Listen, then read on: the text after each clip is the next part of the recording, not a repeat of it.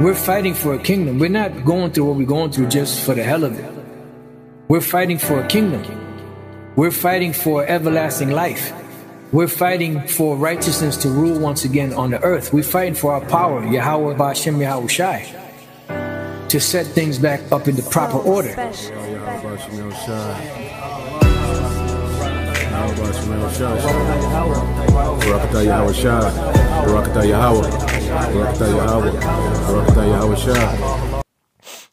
All right, Shalom. First and foremost, I'd like to give all praise, honor, and glory to Yahweh, Bahashem, Yahweh Shah, Bahashem, Rakakadash. That belongs to the apostles and the LG and Mr. Rule well, teach well, being a great example to us younger brothers. And peace and blessing, salutation to the hopeful lake out there pushing his word and truth and in sincerity across the four winds in the name of Yahweh Bahashem, Yahweh Shah, pushing to get up out of here. Shalom to the hopeful lake, the believers, the listeners that have came back to the obedience of the scriptures through faith in Yahweh Bahashem, Yahweh Shah.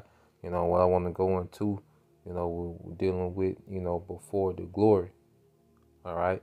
Dealing with the topic of before the glory, you know, because we understand that the scriptures, you know, prophesy, you know, of a great glory to come, you know, for the elect, you know, of Israel. All right. Beginning with those men, the 144,000, you know, and the rest of the 1/3 men, women, and children, all right, who were predestined, you know, to come out, you know, of darkness, you know, and come back into the light, man, which is Yahweh Shai, you know, through faith and obedience. Now, I want to read Ecclesiastes 12 and 13, you know, because at the end of the day, as men and women, we are now learning our roles and our duties according to the righteousness of Yahweh Ba'Shem Yahweh Shai, and that comes before the glory. You see, this is a process. Before we get to that glory, there's a process. You know, this is Sirach. It's like Ecclesiastes 12 and 13. It said, "Let us hear the conclusion of the whole matter. Fear the Most High, keep His commandment, for this is the whole duty of man." You see, now we understand as men, you know, why are we here? You know, as Israelite men, all right, we are here to forward the agenda, all right, of our power in the earth. You know, and Yahweh Shai was the greatest example that he came, all right, when he came as Yahweh Shai, all right, he had the mindset of forwarding, you know, the Father's agenda in the earth. You see, and now we'll forward the agenda of Yahweh Shai in the earth, man, you know, which they have the same agenda, and that's, you know, to run existence in righteousness, man. And we're coming back to that understanding. We understand our duty now. You see, you have, you know, a lot of men talking about their purpose, you know, which as a man, you know, being on your purpose as far as, you know, understanding, you know, you need, you know, to be on point, you know, to take care of the household, but how much more spiritually to take care of the household of Yahweh Ba'Shem Yahweh Shai, and ultimately to take care of existence, you know, under Yahweh Shai. You see, we have a much higher purpose than of this worldly realm, and we have came, you know, to that understanding as men. All right, because you go into that word duty. All right, this is duty from the Elam Online, and it says obligatory service. All right, we're obligated to this, man.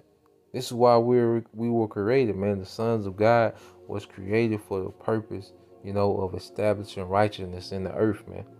You know, and we understanding it. All right, said that which ought to be done, also the force of that which is morally right. You see, hence proper and just. You see, so now, all right, we're in a mind frame, you know, that hey, righteousness is the way to go. You know, we're not curious, you know, in the ways of wickedness anymore. Esau Edom showed us the example of how far out of hand, you know, the earth can get, you know, being ran in wickedness. You see? So now, all right, we have a mind frame. All right, now we have a balanced mind frame when it comes to judgment, you know, even with judging with the law. So now we're balanced. We're becoming fully balanced, you know, to be those eternal judges, man. You see? And Yahweh Shai, he was that example, you know, and he finished his course. You see? But just to go into that some more. Now, when you go into Wisdom of Solomon, all right.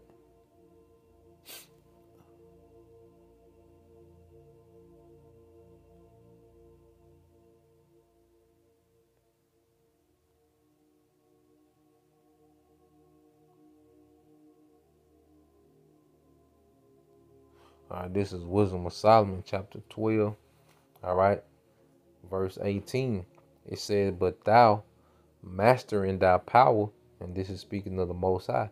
You see, because he's perfectly balanced in how he judges the earth, man. Because there's, particular situations where we, think judgment should come swift, where we think, judgment should be extreme, and the Most High, he lets things, play out, according to his liking, because why? He's a perfect balance, power. And that's what we're groomed to be, being groomed to be. It says, "But thou, mastering thy power, judges with equity, and ordereth us with great favor. For thou mayest use power when thou wilt." Yeah, so the Most High, he can just he can erase existence if he wanted to and just start it over, man. That's the power that he has, man. You see, but he uses what? Equity, man, which is righteousness, man. All right. It says, "But by such work thou hast taught thy people that the just man should be merciful, and has made thy children to be of a good hope, that thou givest repentance for sins.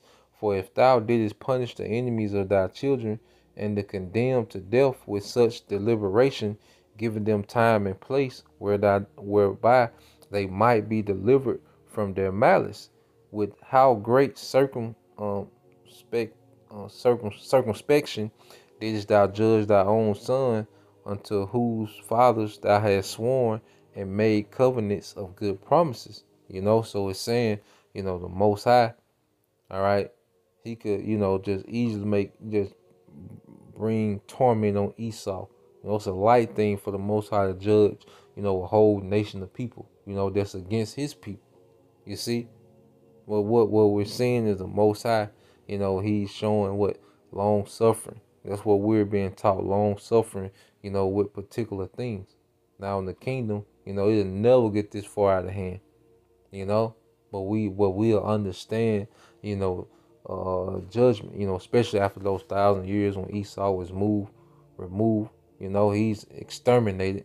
We're gonna understand, the full concept of judgment. It ain't all about just seeing nations suffer, but it's about them to learn righteousness, man, which we'll get it.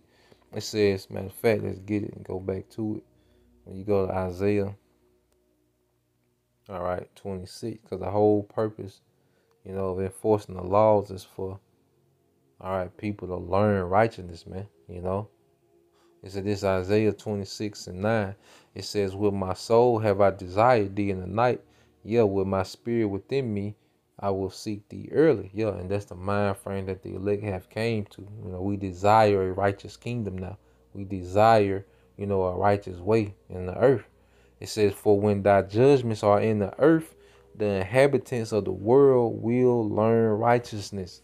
You see, it's all about the earth learning righteousness, man. But first, the leaders, the judges, of Israel, all right, the future kings, joint heirs with Yahushua, we had to come into a particular understanding of judgment and our duty and our purpose, So, going back to Wisdom Solomon 12, all right, and 19, and it says, what started 20, it says, "For if thou didst punish the enemies of thy children, and the condemned to death with such deliberation, giving them the time and place whereby they might be delivered from their malice, with how great circumspection didst thou judge thy own son, to whose fathers thou hast sworn and made covenants of good promises. Therefore, whereas thou didst chasten us, thou scourges our enemies 1,000 times more, to the intent when we judge, we should carefully think of thy goodness, and when we ourselves are judged, we should look for mercy." You see, so this whole thing that we've been going in captivity, out of captivity, these heathens ruling over us, the Most High having favor on us, taking his favor from us. It was all to groom us to be judges of this eternal kingdom, this eternal righteous kingdom to come. So we will have balance, the situation that we're in, is for us to understand, where the heathen are coming from, because we've been mortals, we've been, subject to sin, so we won't be unbalanced, in judgment, you see. So we had to understand, come to this conclusion, before we come into this glory, So going back into it, all right, and Yahweh Shai, he was that example, all right, that we follow, man, because Yahweh Shai, he was faithful unto his purpose, unto death. All right, when you go to St. John 19 and 30, I start 29. It says, now there was set a vessel full of vinegar, and they filled a sponge with vinegar, and put it upon hyssop, and put it to his mouth. When Yahweh therefore had received the vinegar, he said, it is finished. And he bowed his head and gave up the ghost. So we want to finish our course to get back to that glory. All right, because Yahweh he finished his course to get back to that glory. And that's what we have to do. You see? And it comes with understand our duty, understanding our purpose, man. All right. We don't look at death, the same. We don't look at the opinions of the people in the earth. We don't that doesn't even factor in when it comes, to understanding what we have to do, as men to get back to their glory, as the men of Israel, of the hopeful elect, man. All right. So when you go to it, all right, that's why these things are written. And this comes out all the time, the Hebrews 12 and 2. I got this hanging up, in my study room, man. This a key scripture.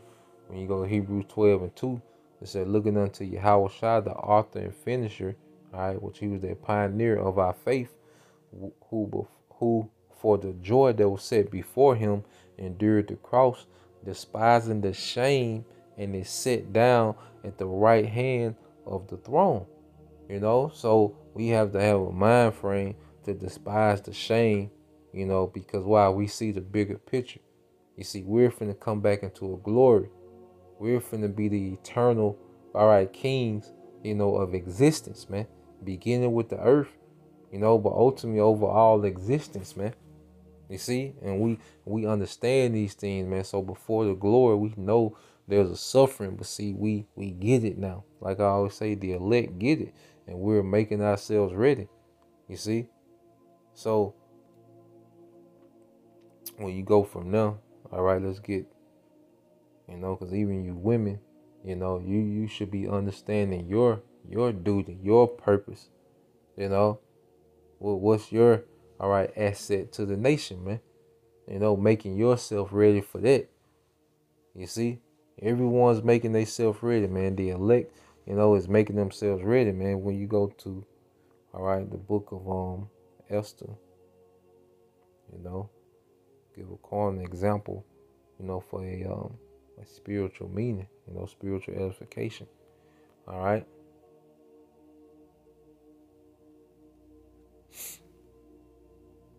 This is Esther, the book of Esther, chapter 2, verse 12. It says, now, when every maid's turn was come to go into King Osiris, after that she had been 12 months according to the manner of women, for so were the days of their purifications accomplished, to wit 6 months with oil and with myrrh, and 6 months with sweet odors, and with other things for the purifying of the women. You see, so that purification process for the elect men, we're going through it, which our purification is going to come through a lot of suffering, man.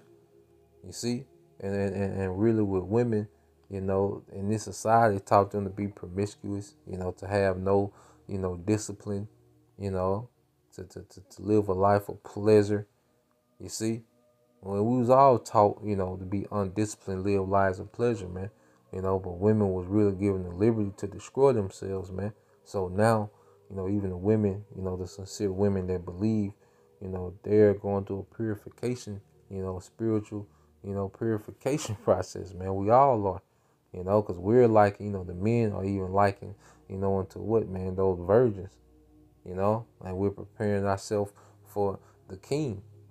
All right, and you women, you should have a mindset of preparing yourself, all right, for a king. But first, you should understand your duty, all right, your obligation, understanding the mindset, that you should be in, to benefit, a king, man. You see, putting off that old way, that promiscuous way, hey, being disciplined, being chaste, those things are going to pay out, and it's all going to pay out on both ends, for us, as men, the power and authority that we got, coming, and it's for women being able to benefit, in a society ran, by your husbands, man, so going from there, because we have to fall in love with the discipline because we know what it's going to lead to. And it's a fight. All right, Wisdom of Solomon 6. All right, and 17.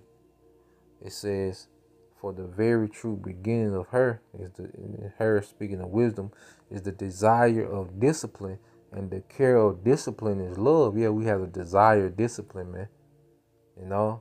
We should desire discipline because we know what it's going to produce. All right, we know what it's going to produce, and see, this is just a phase. When we enter into the glory, we're gonna get to enjoy, pleasures. You see, which I'm gonna get that, and it says, verse 18, "And the love is keeping of her laws," going back to what their duty. Now we understand our duty. All right, the house of David was meant to enforce the righteous laws of Yahweh Bashim Shai in the earth, man, and govern the earth with that. You see, and the giving heed unto her laws is the assurance of incorruption, which is what? Immortality. And that's why the laws will be within us, and we will have immortal bodies, man. All right, and incorruption maketh us near unto the Most High. We'll be drawn back unto our power. You see, therefore the desire of wisdom bringeth to a kingdom, man. The desire of wisdom bringeth to a kingdom, which is what? That glory, that power, that authority, everything that men, all right, should want, man, comes to what? The desire of discipline and the desire of wisdom and understanding our duty, understanding our purpose. And then we can come into the glory, after the suffering, we can come into the glory and the pleasure, man, and let's get that, you see, because when you go to Psalms, all right, 16, all right, and 11, and it says, "Thou would show me the path to life," and that's Yahweh Shai. And how did he show us the path of life? By his life that he lived, man. He didn't care about the current society of this world. He was dead to this world. He was all about, his kingdom that was to come. All right, and preparing, the believers, all right, to be in the same mind frame, to look forward and hastening the kingdom that's to come. That's what our glory is, man. And that's what we will enjoy, righteous pleasure. All right. It says, "Thou wilt show me the path of life, in thy presence is fullness of joy. At thy right hand there are pleasures forevermore." So we will get to enjoy pleasure in the kingdom, man. But first we gotta, understand what our duty is, understand what our roles are, understand, have a desire for discipline, have a desire for wisdom, because the earth is going to be ran through wisdom, wisdom going to be the thing in the world to come, man, not, the lust of the flesh. All right. Because at the end of the day, there's a way to enjoy the earth, man. There's a way to enjoy pleasure. Wine is not wicked. It's just a way, that is done in this current setup.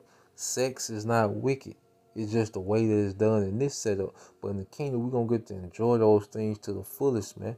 You know, hey, you women, you know, that are holding yourself chaste, you see, you're gonna get to enjoy that fully in the kingdom. You know, men, we're gonna get to enjoy these things fully. You see, it ain't gonna be just a hobby. Like now, sex is a hobby. No, it's gonna, you know, of course, it's gonna feel way better than it does now, and we're gonna be bringing forth a nation, and we're gonna be nation building. You know, it's not just gonna be a thing to do. You know, it's a great pleasure that comes with it.